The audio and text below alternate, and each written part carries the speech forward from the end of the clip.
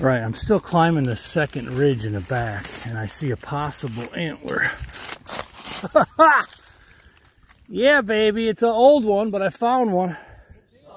1, 2, 3, 4. Geez, it's probably a 6-point on one side. Which brings me to my next subject, since we're walking. I'm going to talk and walk. So there's the fence line on that second dip right there. And we're still on this second big ridge, and it looks like we're going to top out on this 20, which would be really good. This 20 goes all the way to that field. There's a field on the west side. Okay. It's clearly an old road up here. But like Curtis said, it hasn't been used for a while. This is just a raw piece of 40. It's a raw land. This is kind of what you want to look for. I mean, yeah, it'll take a ton of work to spruce it up, but man, that's the kind of gems you look for. Now you just got to get it at like either low end or below market value. There's a nice white oak.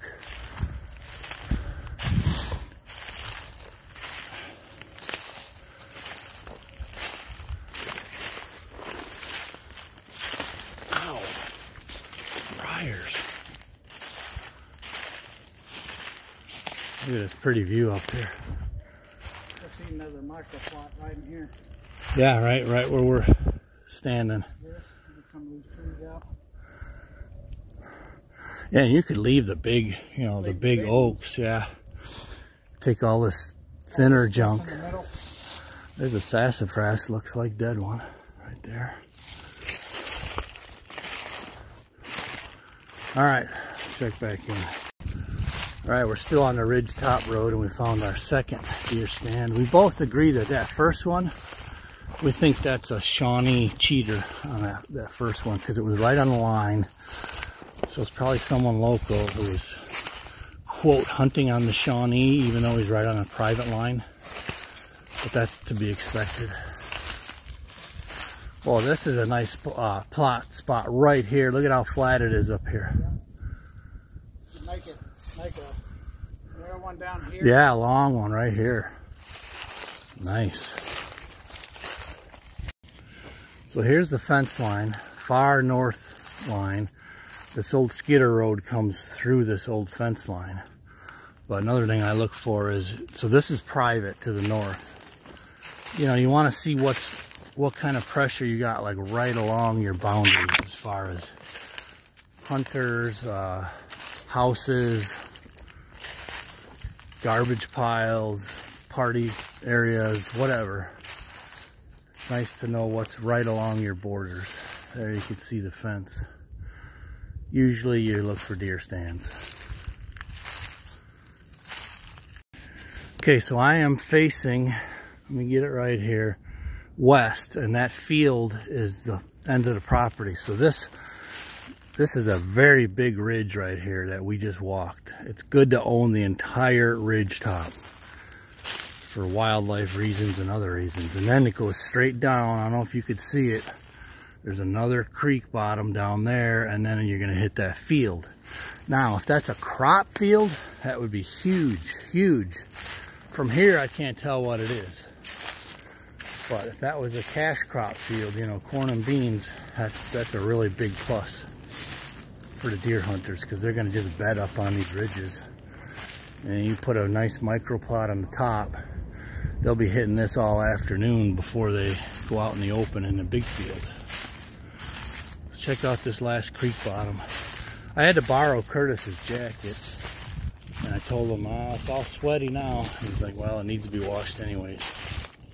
Man, I want to find a recent shed, but I think this ties me up with Sharon. Maybe I can take the lead. Oh wait, what do you mean it don't count if I'm on another property? Says who? All right, let's get down to the bottom here, and I'll show you the creek. All right, to me, it looks like a hayfield. Horses or cattle. However, I would bet that these deer follow this creek bottom in here inside of this field edge. I'd bet $1 to a dozen donuts. Got some nice pretty rock down here. Let me snake my way around without falling on my face.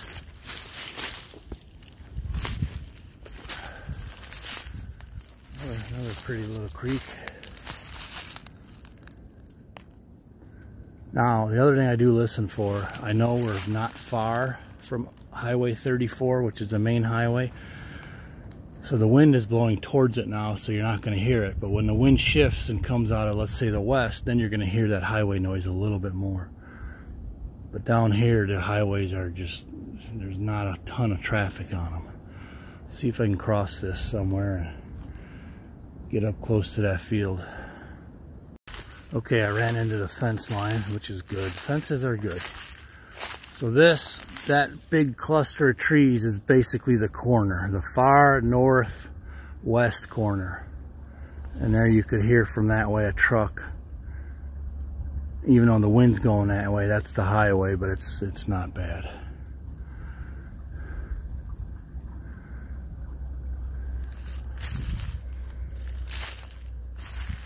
There's the fence line right there.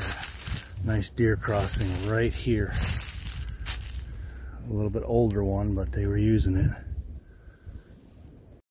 Here's a better look at the fence line. It's always usually a good spot to put one of your roads along the property line. You stay out of the middle of yours. I mean, of course you put intersecting roads if you can, but if you can put a perimeter road, it's usually pretty good for you. All right, we found our next stand here. He's hunting a ridge top here that we just walked, but he's a little bit more south than what we were walking.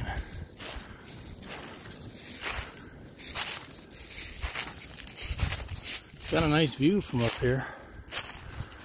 There's that ridge top. Looks like it's going to go down into the Shawnee. So they're going to cruise this ridge top, I bet. But we're right about in the middle of the 20 right here. Look at the terrain. It's pretty.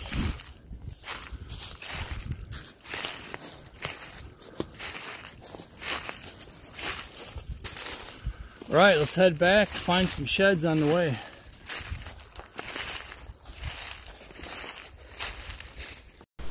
Hey guys, Kapper here. Thanks for joining us. We're pretty excited about the possibilities on this deal.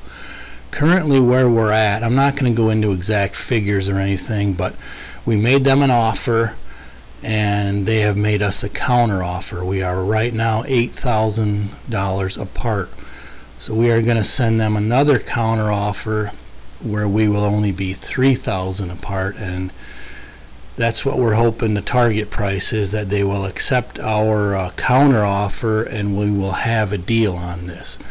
So we're pretty excited about the possibilities. Definitely stay tuned because this is going to be a fun project, and hopefully it's just going to be a quick turnaround flip farm, and we'll bring you along during the entire process. But stick with us on the second half of the walk back because we cover new ground, we find another antler shed, and discover some different views and terrain and ridges and so forth. So let's finish the walk back and definitely stay tuned. Thanks a lot. Curtis sees a possible. No? Just another one of the 10,000 white sticks. Oh, it is one? Double prizes. Oh! Wait a minute. Put it back and let me find it, and then I'll be ahead of Sharon. Oh, hey, look, babe. Oh. Now I'm in the lead. Look at this. Look at the double prizes. That's another old one, too. Still counts. Yeah, it counts. It's in the rule book.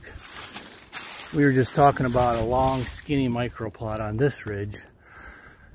Now we're down towards the Shawnee on the south end of this big ridge. So that's, we connected up there where we came through, and where that ladder stand, the old one should be up in there. Yeah. So connect that to the one going that way. Yeah, make a T or an L. Yeah, this looks like it's getting thick down in here.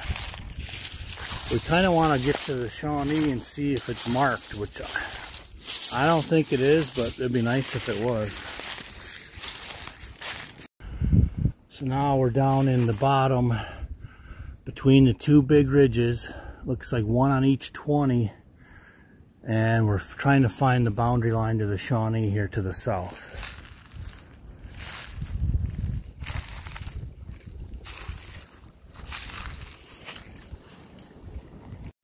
So your 20 acres basically is equivalent of probably a couple hundred. That Shawnee block looked to be at least 80 or 100.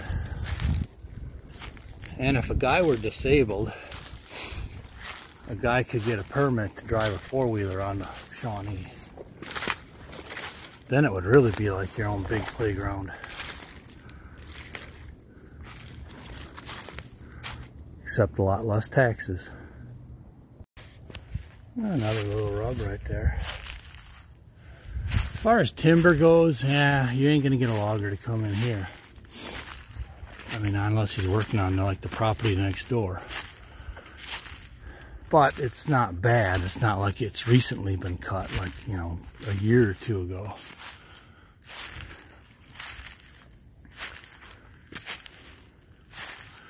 A lot of turkey sign.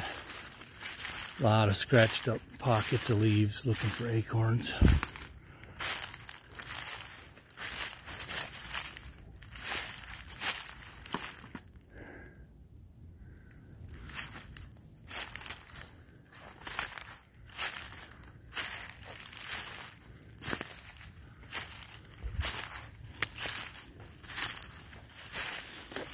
Overall, it's a nice piece of land.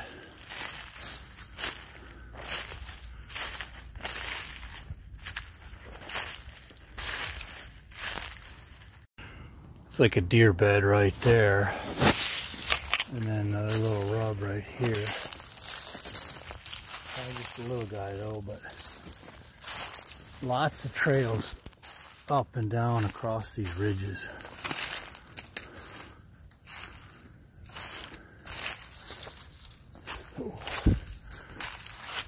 You can almost see that trail right there.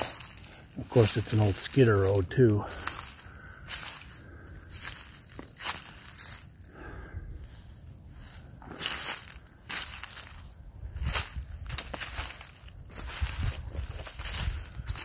Got a little patch of pines here. It's kind of pretty.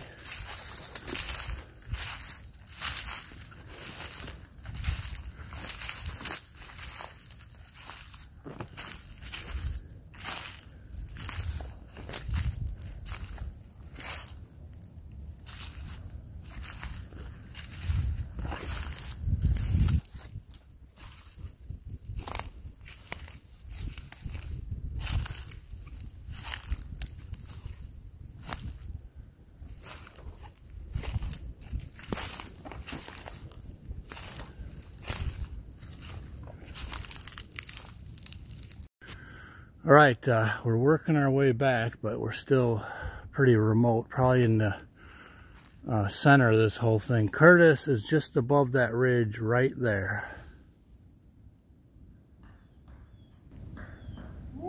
Did you hear that? Did you hear that?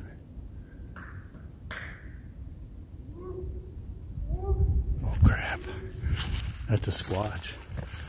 Curtis is up there. Let's get the heck out of here, man. Let's get out of here. Oh, look at this rub. It's a nice rub. All right, I'm out. That's probably going to be the end of the tour if I don't get caught. Oh, wait, look at this tree. I'm like Sharon now. I'm getting distracted. Look at that thing.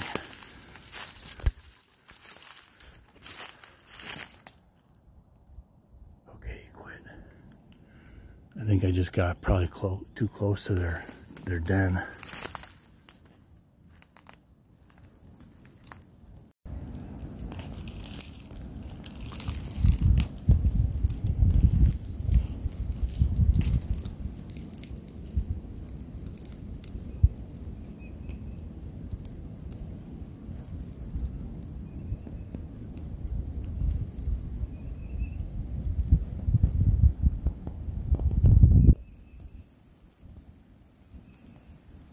So there's the cabin up there, kind of on the hill. This is the little patch of woods here in between the cabin and the Shawnee. It's actually a pretty good sized chunk of woods, because the cabin is located towards the north side of the property. So it goes quite a ways down, and then it goes up another ridge right there. So that ridge is definitely on this 20 also. That'd be a third ridge.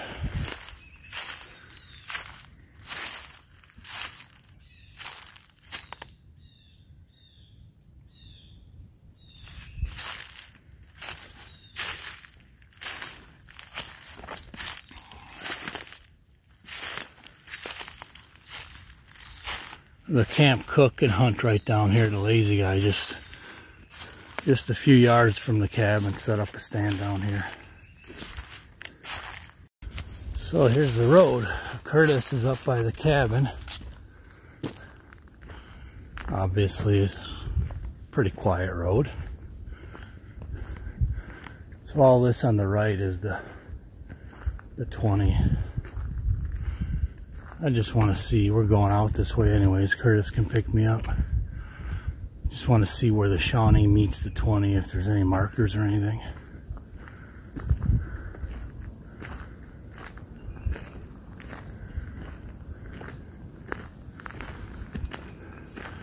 I mean, you could, if that ridge is squarely on the 20, you could put another plot up there, drive down the road with your four-wheeler, cut a road right in here.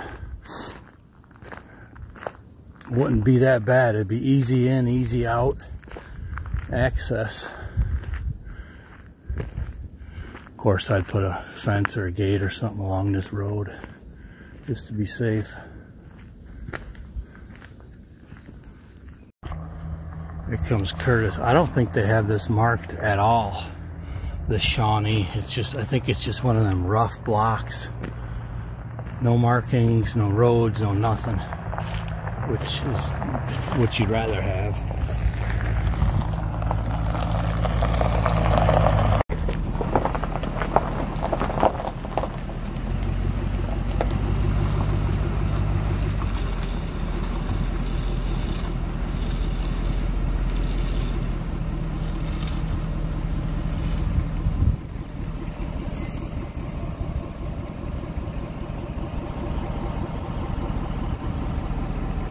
More land for sale right there.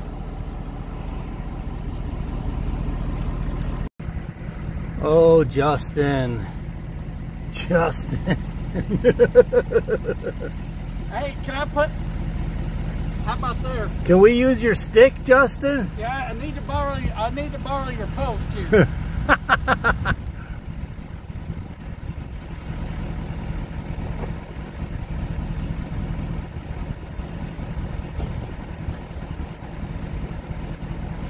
More land for sale.